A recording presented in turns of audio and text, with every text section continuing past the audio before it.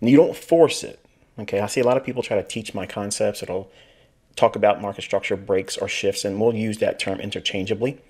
But for intraday, I want you to think about intraday market structure shifts, because it's not necessarily a break in market structure that leads to prolonged multi-day movement. Okay, what do I mean by that? If you see a market structure that's bearish and it's broken to the downside intraday, that may just lead to an intraday price leg that may eventually see that high be taken out in the same day. So that's why I'm using the term market structure shift, not market structure break.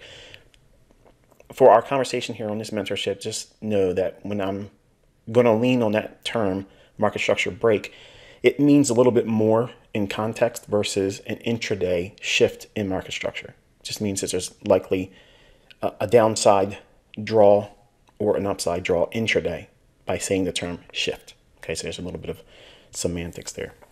All right, so we have both of these areas here and here where there would be a likelihood of a market structure shift.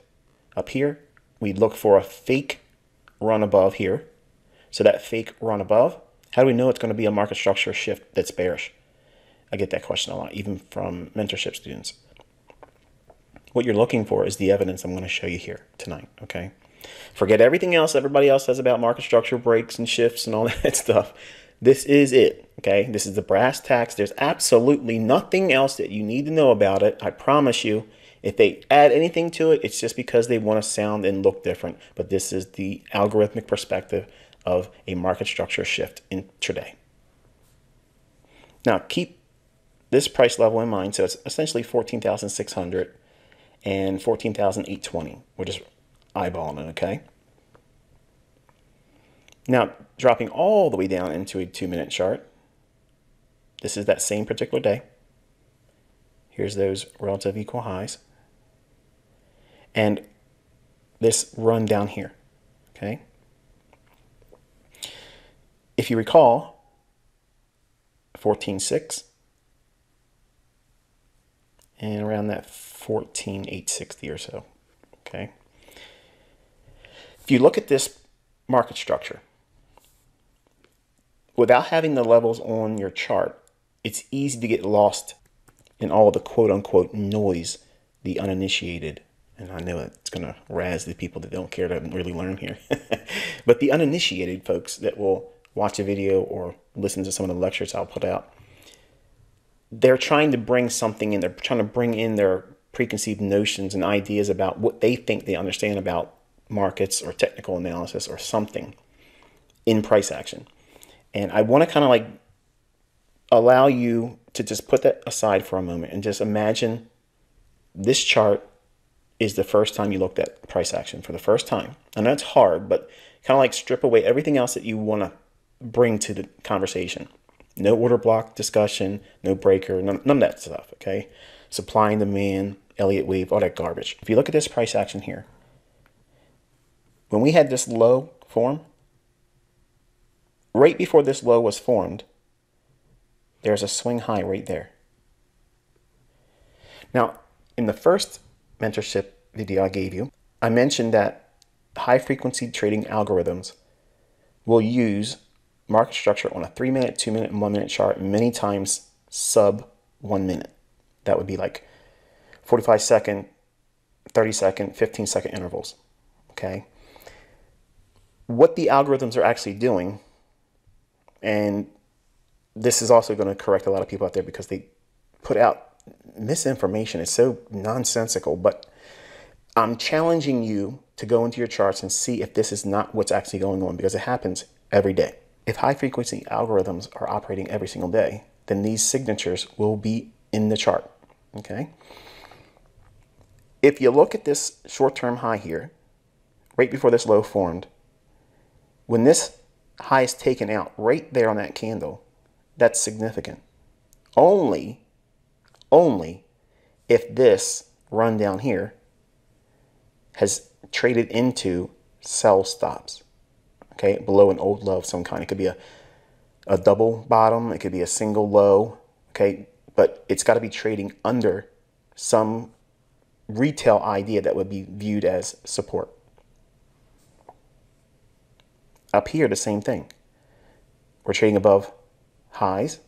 So we know that above old highs,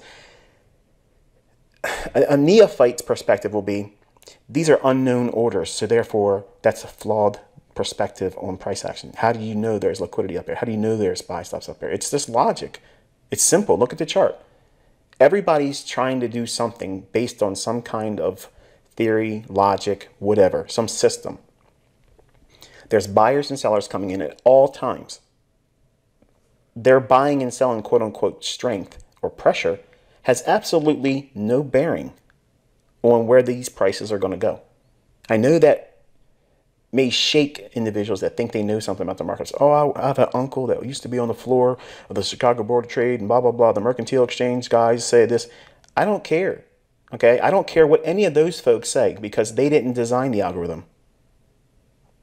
So again, put all those talking points and everybody else's opinion you've adopted because you probably heard someone else talk about it and you subscribe to the review because it's easier just to do that instead of going and looking at it for yourself. And that's what I'm asking you to do. I'm telling you, this is my personal belief. You're going to see proof of these things in a live account execution. But I want you to see the logic behind it because if you can see this, you'll be light years ahead of everyone else. And you'll laugh in the face of all these people that are going to tell you you're wasting your time trying to learn this. I promise you, this lesson is going to change a lot for you. When this run above these relative equal highs happens right there, you're anticipating a market structure shift. You're not forcing it. You're not trying to get ahead of it. Okay?